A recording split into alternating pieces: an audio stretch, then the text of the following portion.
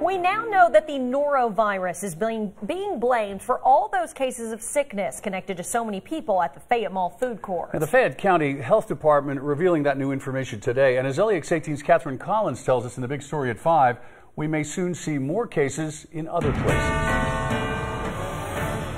The Fayette Mall's food court was shut down and sanitized earlier this week. It's now reopened, and the health department says they have an answer for what caused all the illnesses.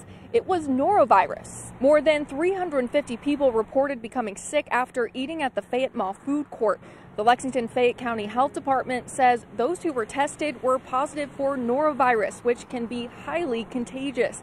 Now the health department says it's important for anyone who is infected to stay home until they're symptom-free for 2 days to stop the spread of the virus. It's very, very contagious. It can be spread person to person, or it can be spread to an object, and then the person touches that, gets near their mouth. So you're thinking of things, could be tables, trays, even chairs, if you've got children playing in areas where norovirus can spread. Hall says if you do have the virus, to stay hydrated, and it should pass within 24 to 48 hours. Covering the news in Lexington from the LEX 18 mobile newsroom. Back to you. All right, Catherine, thank you.